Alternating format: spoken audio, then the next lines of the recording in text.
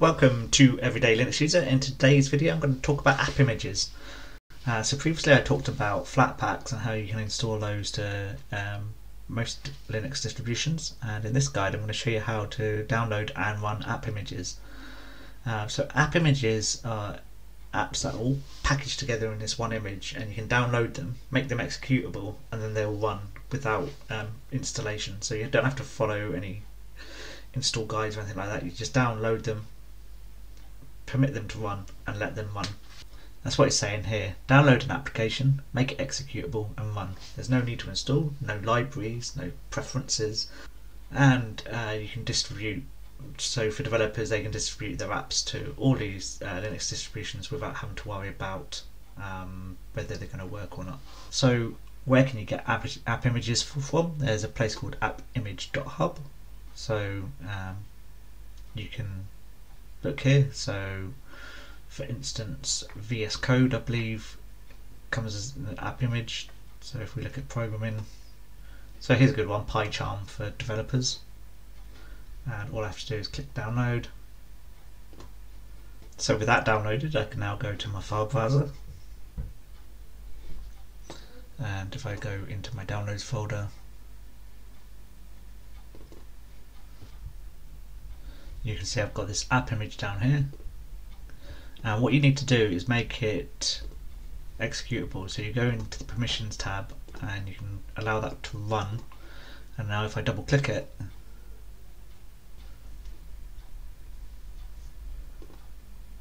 PyCharm community now loads, and I'm able to develop software using PyCharm.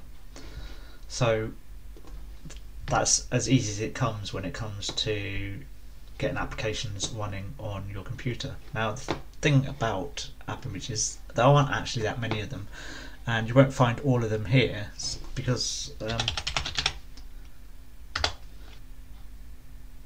if I went for Eter, for instance, that is an app image, and you can download that, and I quite often use that as a way of installing for Linux, but that does not appear in the AppImage hub. For instance, if I search here, Eter,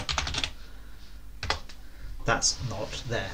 Now, whilst AppImages are convenient in that it's just a single download and then changing the permissions, it's worth noting that that they're not as convenient as, for instance, a Flatpak or a natively installed package. For instance, if you want to update it, you have to go and download another version of the AppImage if there's an updated version of it.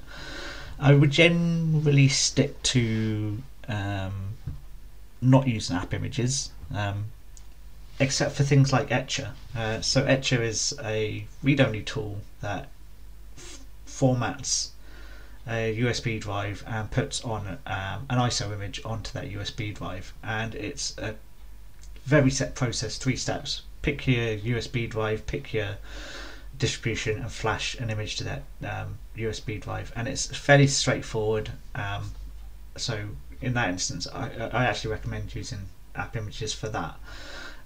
What is worth noting, so you saw I downloaded PyCharm. PyCharm's not going to appear in my menu here, so I'm not able to run it from here, which isn't ideal. So you kind of have to remember where you put them. So leaving them in the downloads folder isn't the best place to put them.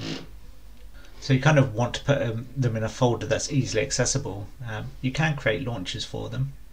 So for instance, if I turn off the permissions here,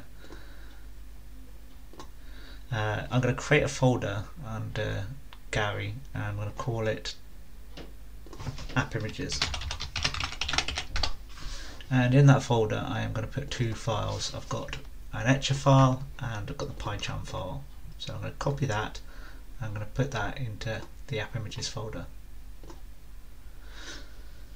So from the terminal I can make either of these executable by going into cd AppImages, and I can do, you can see that Balena is already executable, because if I go into there, you can see the check mark is checked. If I uncheck that check mark, go back to this window and do ls, you can see it goes back they're both grey, which means they're not executable. So you could do changeboard plus X and name the file. So in this case I can just drag that, right click, copy and then paste. It's going to warn me. If I do that, do ls again, you see that one's changed, and I can do the same for PyCharm.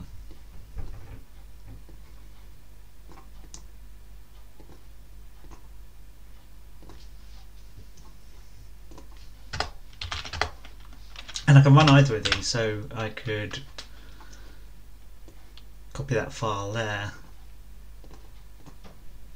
just by doing // and the name of the app image. That will now run, as you can see.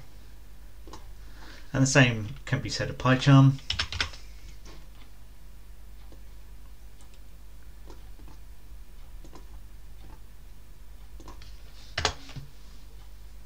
And you can see that's loaded.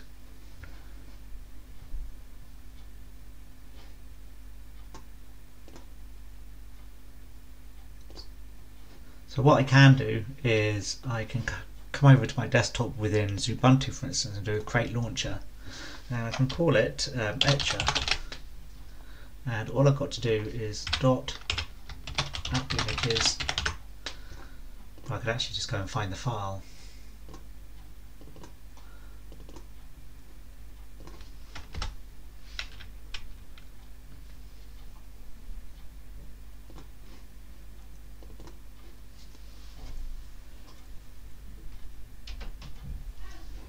And there you go, it runs. So if I want to create one for PyCharm,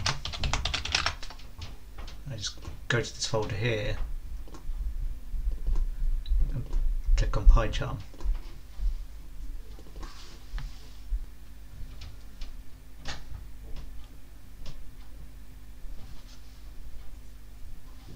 And there you go, PyCharm's installed as well and running from the launcher.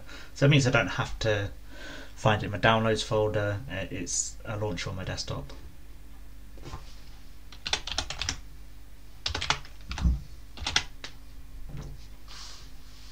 But it's still not going to appear in this list here.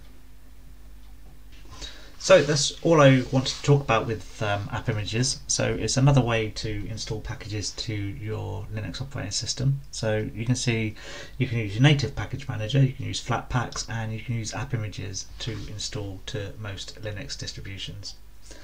And that's the end of the video. If you liked it, give it a thumbs up, hit the subscribe button, and I'll see you next time on Everyday Linux User.